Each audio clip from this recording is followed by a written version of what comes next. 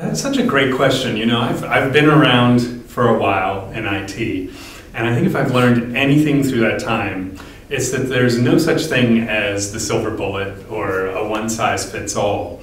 And that, to me, speaks very clearly to the value and the power of hybrid clouds. There's no doubt to me that the public cloud and the whole ecosystem around it has had a massive impact on how we develop and deliver technologies. But there's also no doubt that some applications just don't function well in the cloud, or it's too expensive for them to be refactored and cross that chasm.